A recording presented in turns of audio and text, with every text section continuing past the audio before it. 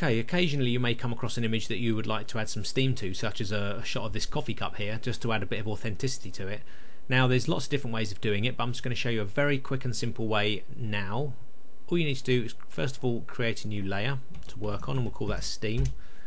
Next you need to select the brush tool, and the brush hardness should be set to 0, so it's a soft brush, and the diameter should be big enough to create a relatively thick piece of steam that we're going to show you in a second.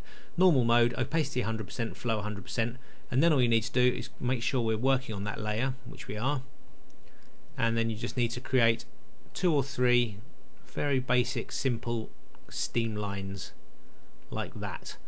Let's just do 2 for now, and then what we're going to do is select the smudge tool and just smudge that ever so slightly, just to make take the edges away ever so slightly.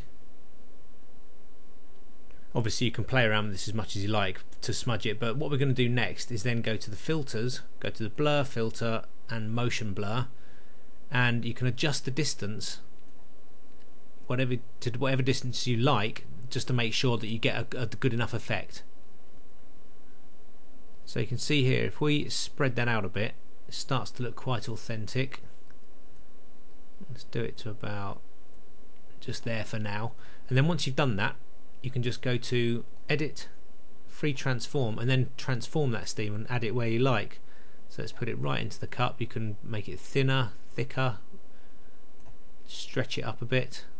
Let's do it to about there, and that's it. You can also go to the layer and adjust the opacity of that layer, just to knock it back ever so slightly, and just keep playing like this until you get to a point where the steam looks relatively authentic.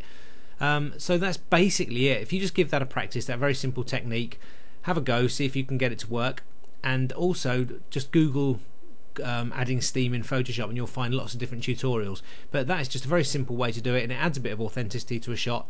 So like I say, have a play and let us know how you get on.